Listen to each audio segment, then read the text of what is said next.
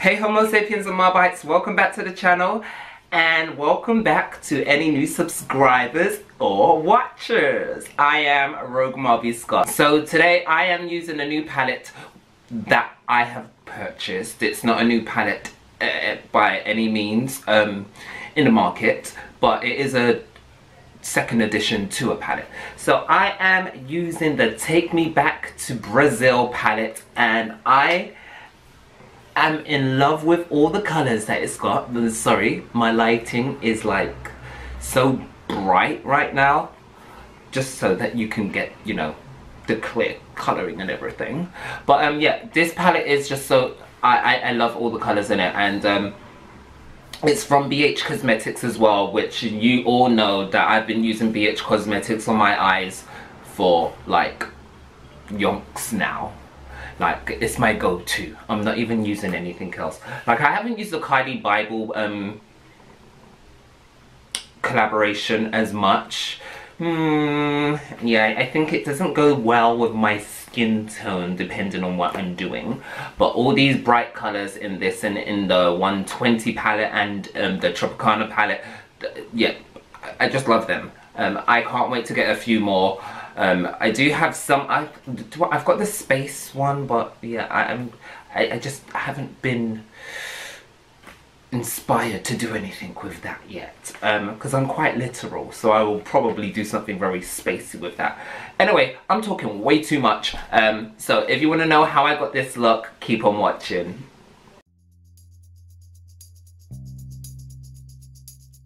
So I'm going to start off by colour correcting my face, and I'm going to do it in a very dramatic way. I'm not going to blend it out too much. I'm just going to place it underneath my eyes and keep it as opaque as there, just blending out the edges just a tiny little bit. I'm also going to use the excess that's on my finger to go over some black blemishes that I have on my face from popping spots. I don't advise that you pop spots. It's not good for your skin, especially if you get hyperpigmentation.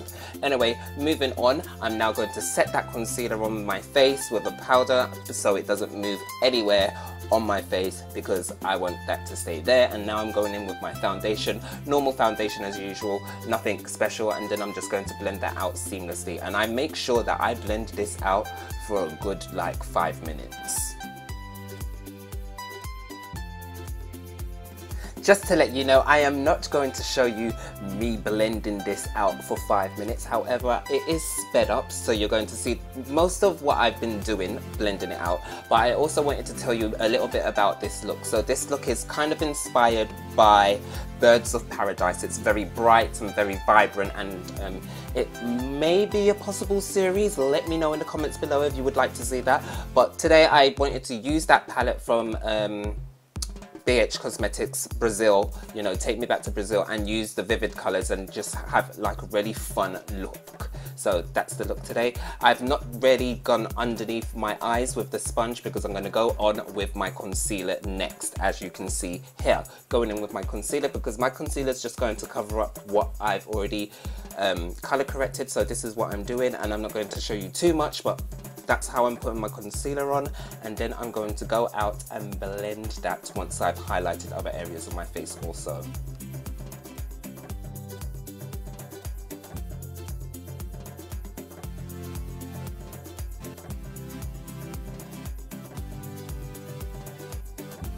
Highlighting my chin, I'm making sure that this is kind of like a hammock look underneath my chin, just to bring more attention to the center of my face. So this is why I'm doing this hammock look, and I'm not actually even going to be contouring in this video, apart from my nose, I think. I'm not too sure, but we'll get there soon. Anyway, I'm going to blend out. You know how to blend. If you don't, keep watching and see exactly how I'm blending. I'm just blending it to a seamless look. I'm kind of a fan of this dewy look so far, so I probably will do lots of dewy looks further out on the channel later on. Just as a side note, if you are using a beauty blender, always switch sides of your beauty blender. So mix and blend with different parts of the sponge, because you don't want to transfer any makeup to ruin your look. So I'm just showing you how I'm doing that there, okay?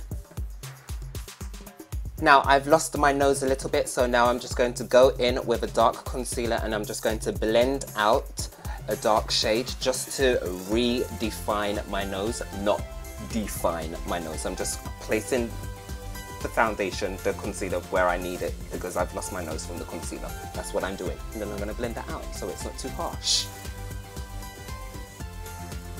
And now, as you can see, I'm about to slightly bake. I'm not going to bake too long in this video or in this look. I'm just going to kind of bake it for, I would say, like a minute. Usually, sometimes if I want my face to look really matte, I will bake for like 10 minutes. Dusting all of that off, I'm now prepping my skin for my highlighter, which is going to come up soon. But yeah, I wanted this look to look dewy, so this is why I'm dusting off as much of the powder that I can, and I'm going to reapply some highlighter on afterwards. You're going to see that in 5, 4, 3, 2, 1, and 0. Here we are. We're on to my highlighter now, and this highlighter is close to my skin tone, which I think complements the look altogether because I want to kind of look so bronzy. I want to look really bronzy and I want to look very colourful and youthful at the same time as having a striking eye look.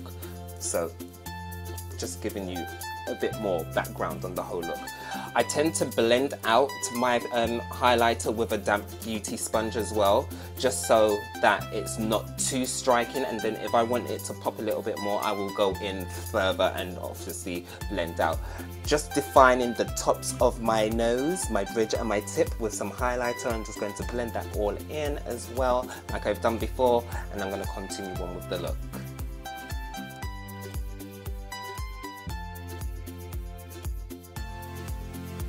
Moving on to my eyebrows, I'm just brushing those into place, and then I'm going to apply a light wash of brow pencil or gel or whatever you want to call it. But I'm not too sure how dark I want them at this point, so I don't go all Instagrammy. I just keep them natural looking.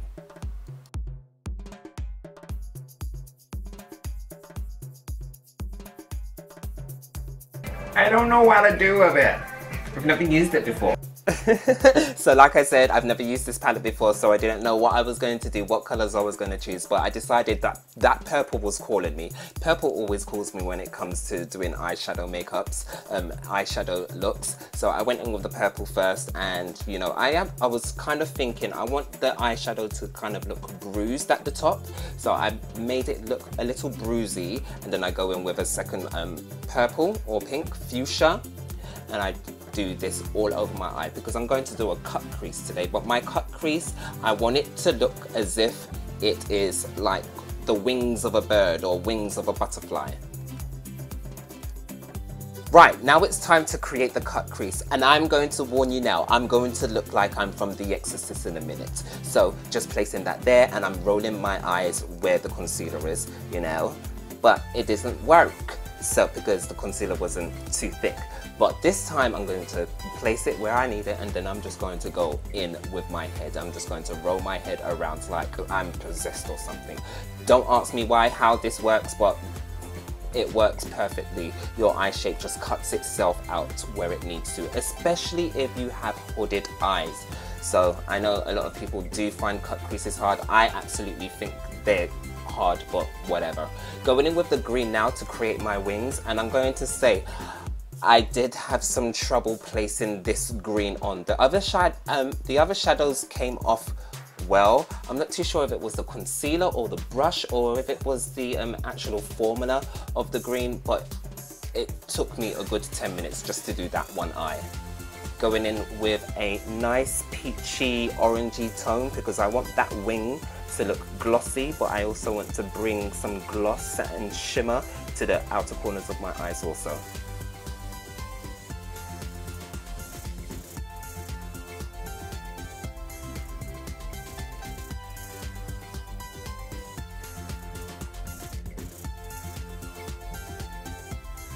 Now I'm just going to go in with a pencil brush with that yellow, and I'm going to build up the colour. I didn't want it to be too opaque because I didn't know if it was going to look good. So I wanted to start off lightly and then build up the colour as I went on. And as you can see, I'm building and building and building until I'm absolutely happy.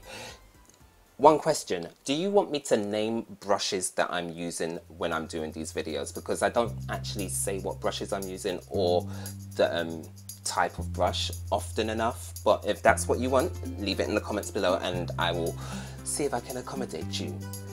I've just done my lower lash line. Now I'm going to do my winged liner, which I really hate doing, but today I'm using a trick that I've seen all over the net. I'm using spots to mark where I'm going to place my liner, and I'm going to place them in specific areas. So inner corner, right before the iris, pupil, just after the iris, outer corner, up a little bit where you see that, and then I'm going to do one just above my, just underneath my brow. And then I'm going to connect those all together, like so. I'll let you watch.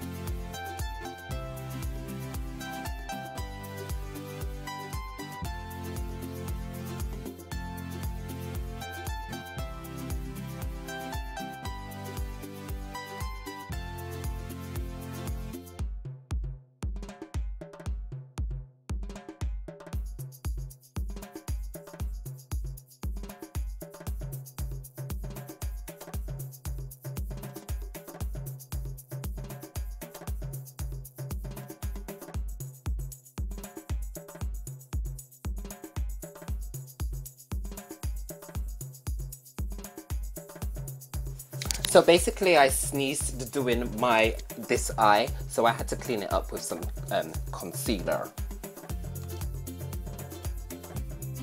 So clearly I realised that the natural brow was not going to go with this look, so I go in with a jet black eyebrow pomade and fill those bad boys in. I feel like cleaning up your brows for this look is very essential. So this is why I'm going over with the concealer, just to cut that brow clean.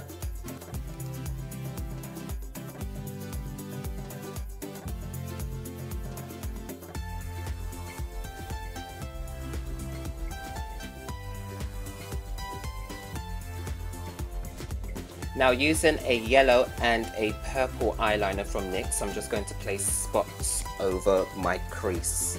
But you don't really see it when my eyes are open, but when they're closed you do see it, which is the intention.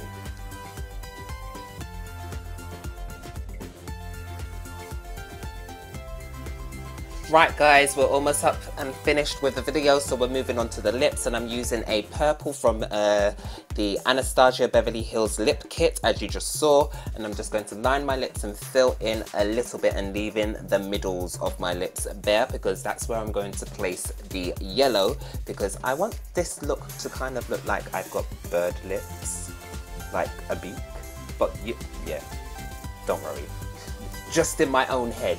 Anyway, I'm just blending that with my fingers and doing the pucker blend, and then I'm going to now move on to finishing this look by placing some glitter eyeliner on, and I'm going to do two lines close together on each eye just to thicken that whole eyeliner look beneath. Sorry if I'm talking too fast, today I am really hungover, so sorry about that too also.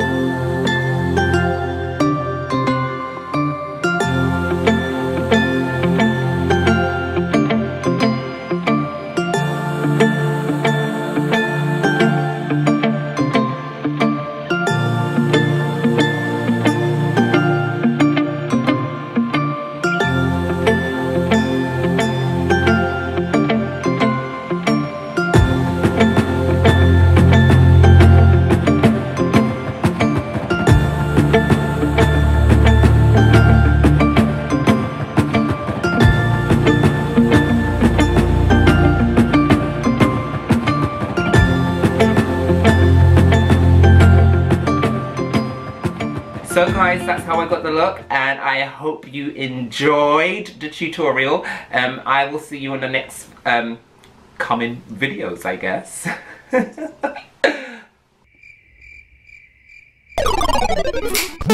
Oh! Don't forget to comment, like, and share, and subscribe. Yeah. Thank you so much for watching, and thank you so much for all your support so far. Bye. Rogue Mobby